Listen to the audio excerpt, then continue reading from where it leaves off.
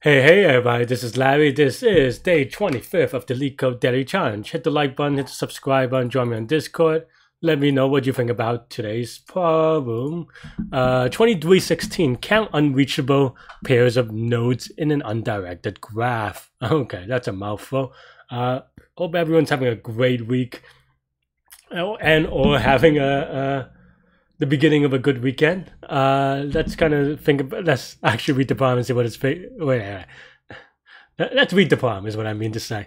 Okay, so we have end nodes in an undirected graph. You have edges, okay. Return the number of pairs of different nodes that are unreachable from each other. Okay, that's kind of interesting, possibly. Let's kind of see.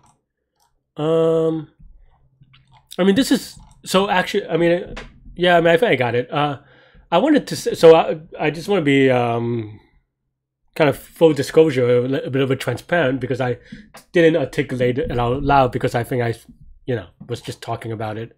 So my first initial thought was okay, right? I mean, some of it is maybe because yesterday we did a connected component problem as well, so maybe that's a little bit of like a inception type thing, but definitely. You see a graph, and then it becomes okay. If what makes a node unreachable from another, right? Well, that means that it's just connected components in a way. And then my initial thought was, especially looking at this example too, was that okay, well, if that's the case, then we just brute force the number of connected components, and then maybe you have a frequency table of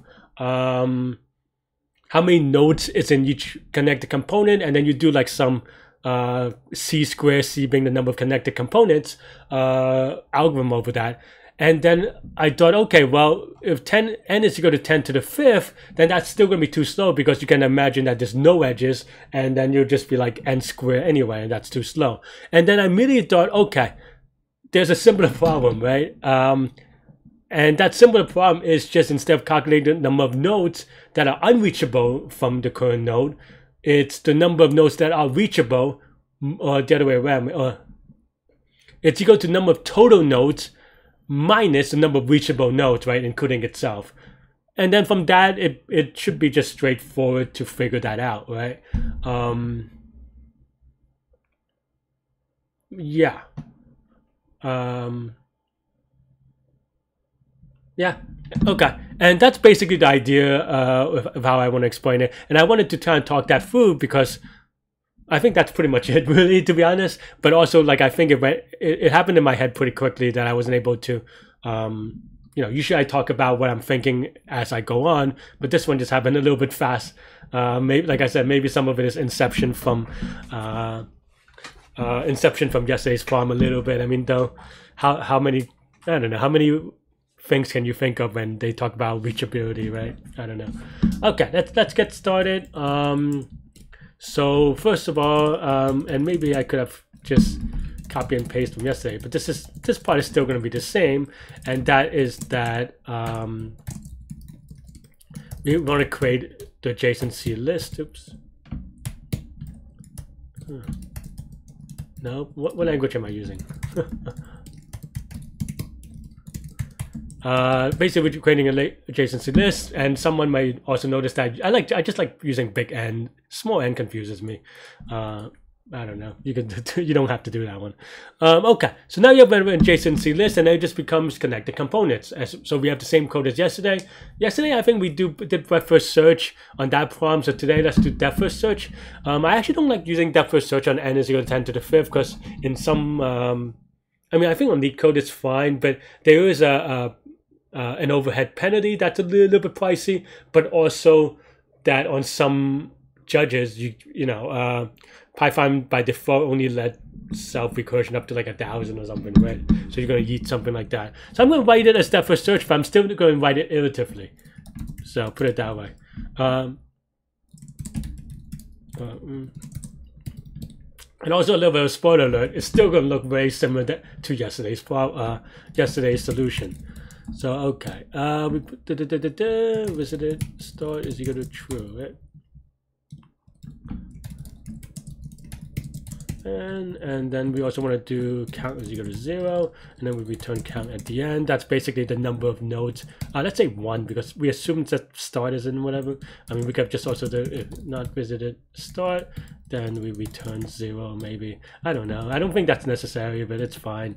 And then anyway, while greater than 0, now is equal to stack.pop, right? And then for v an adjacency list of now, if not visited v, I think I messed this up. It should be if it's visited. Yeah, if it's not visited, then we increment, and then we increment, and then we can also increment like here. I think it doesn't really matter that much. Maybe that's a little bit slightly clearer. S dot append v, and that's and then we set it to true.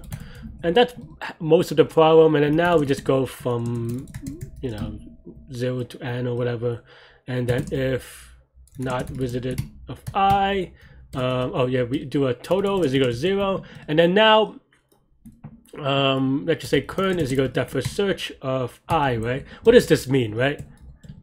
This means that it returns this disconnected component contains current node, and what that means is that there's current of them, and each one of them has n minus current matching.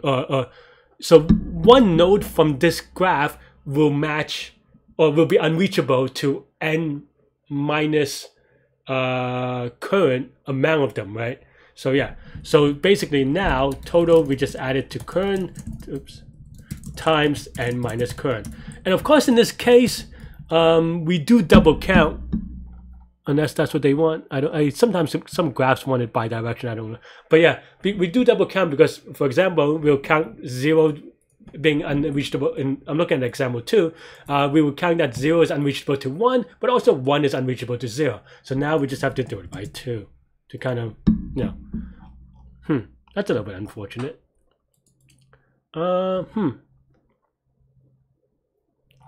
Well.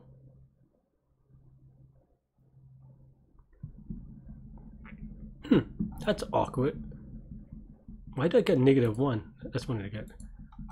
16. Am I off by something silly? Okay.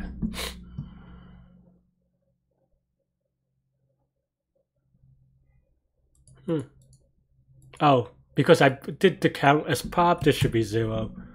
I changed the I changed it.